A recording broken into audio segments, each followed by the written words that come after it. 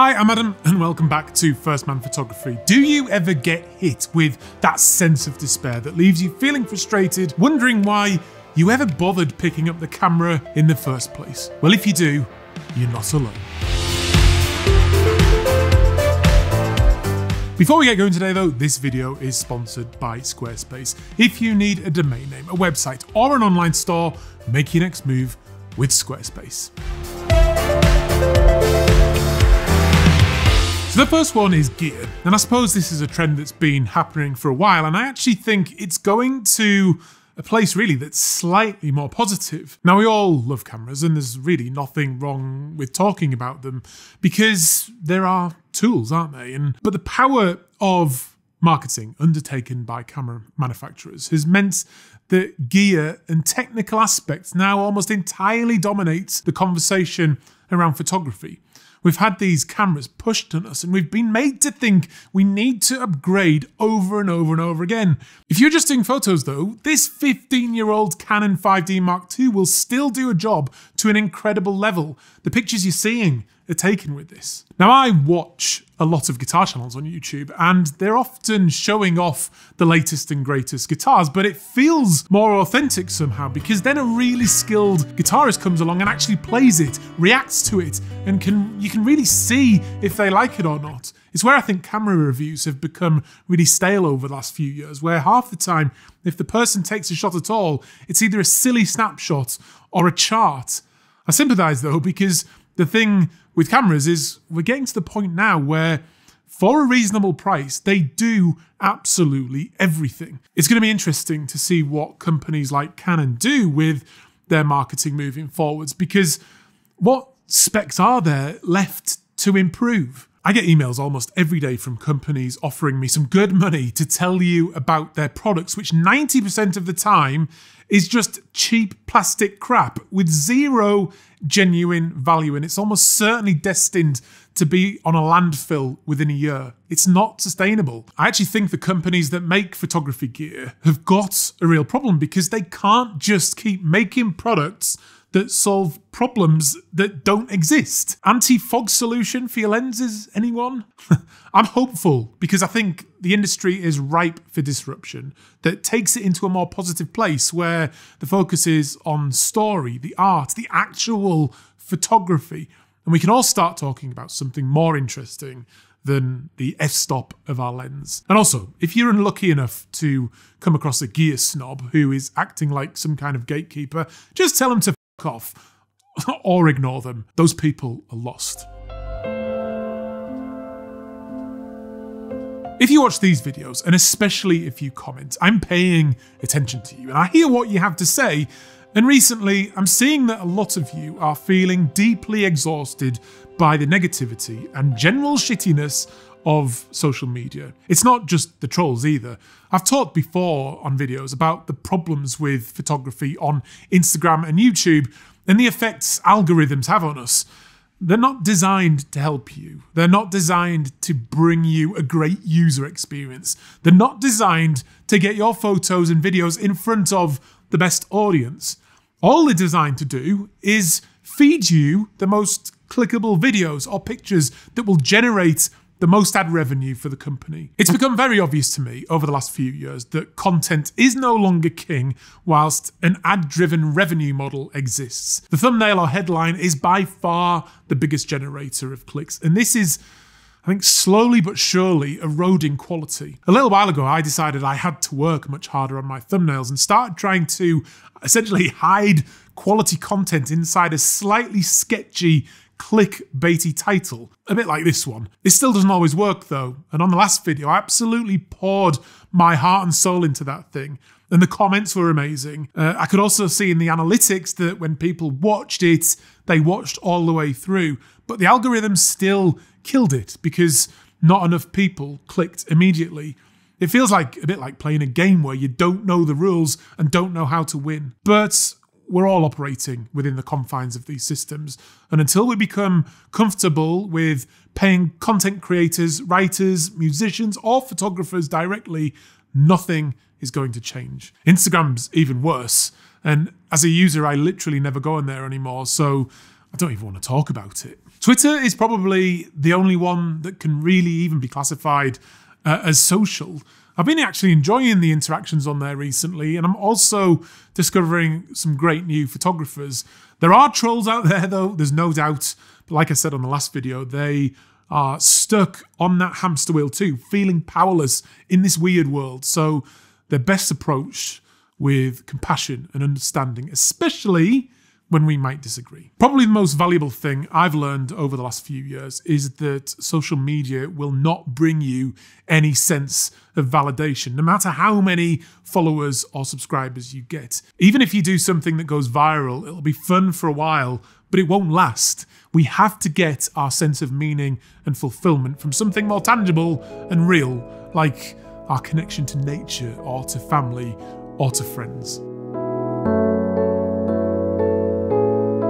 Probably the most annoying trend in photography at the moment is, you've guessed it, the NFT space. Now, what are NFTs? It stands for non-fungible token, and they're essentially a digital token that represents that you own something in the digital world.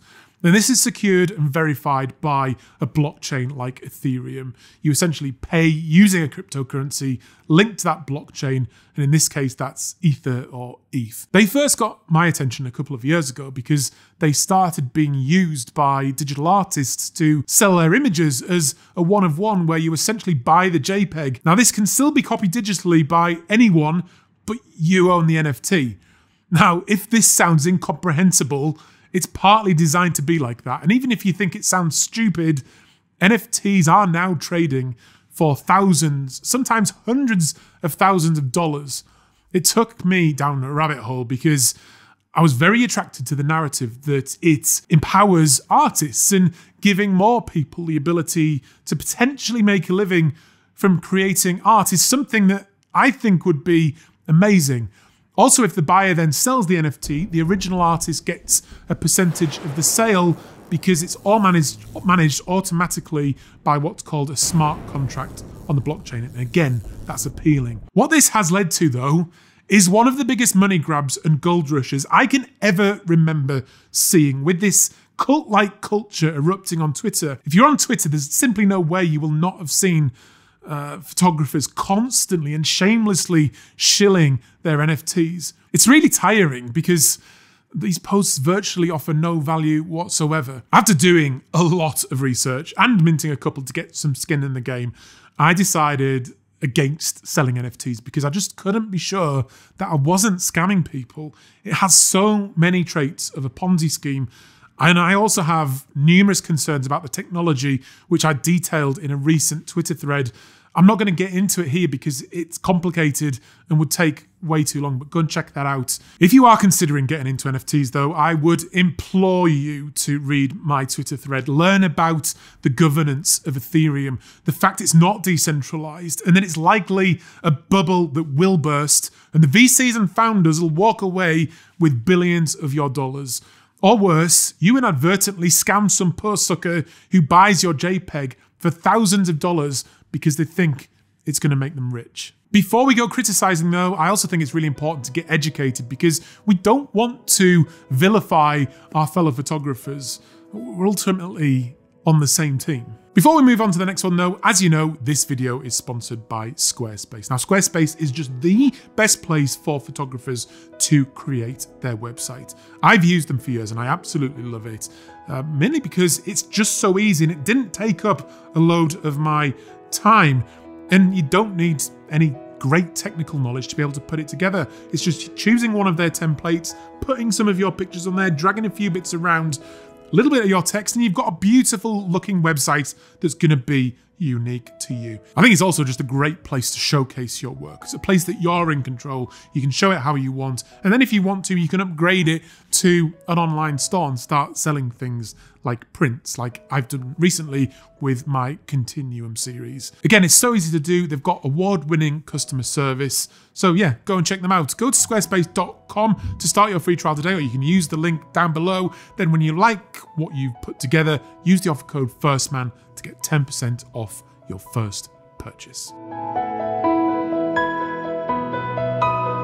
Another Another annoying trend is the introduction of AI into photography with the use of programs like Luminar. At the moment, these programs do relatively trivial things like replace skies, touch up skin, sharpen images, and increase resolution. These things won't have a massive effect currently, but we're talking about trends today, and I'm wholly concerned about the impact AI generally is going to have, and I'm sure you are too. Why don't they just stop them then? The problem is that technology as a whole is deflationary, so there are huge incentives because it cuts costs and increases profits. For example, it used to cost several pounds to send a letter around the world that needed numerous people, planes, trains, automobiles, and time and money to get it to the destination. Then email came along, and we could basically do it for free and immediately, and we all benefited from that. This deflationary nature of technology costs jobs though, and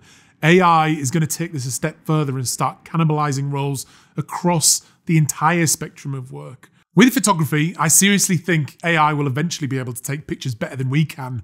In many cases, it already does a better job editing. So what does this mean for us as AI enters the art world? Are you going to value a painting, song, or photograph made by a machine? It's probably scary, and things are definitely going to continue to change. But I do think there's some hope. And that hope is story, your story, the connections and experiences we all share or can relate to. It's why art evolved in the first place, to communicate ideas and feelings, to entertain and delight, to challenge or represent culture, and address the human experience. And this, I hope, is something AI will never be able to replicate. It's either that or we get computers put in our brain.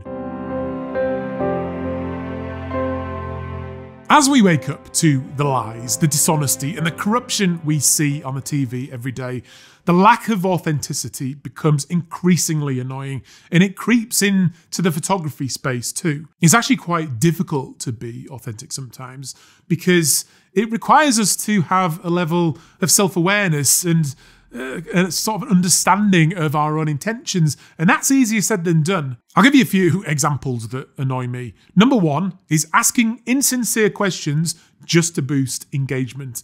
Adobe are absolute masters of this. You should go and check out their Photoshop and Lightroom Twitter accounts, and you'll soon see what I mean. Number two is lying, just generally. Number three is representing opinion as fact. It's a bit like allowing us to believe your AI swapped sky actually happened. Number four is people acting like gatekeepers. We've probably all been guilty of this at times. Some might even think this video is that, but questioning or being critical of a thing is essential. It's not being a gatekeeper. Being a gatekeeper is more about the display of power, like, if you're not on a list, you're not coming in. It's rife in the NFT space, which is apparently decentralized, permissionless, and open source. But Twitter is full of people saying they have an available invite to give away to the foundation platform. And if you want it, you have to post your picture down below and they'll decide the best one. It gives them power, control, and engagement. It is not authentic. Whew. Anyway, I have two possible solutions for everything we've been talking about here. Firstly is to surround yourself in real life with great people. Seek out truth, practice critical thinking, listen to the people you disagree with an open mind, and generally stay curious. All that can be hard though, so if you can't be asked doing that, I've got a second option, and that is to pick up your camera, go outside and make some photographs. And that's exactly what I'm going to do now.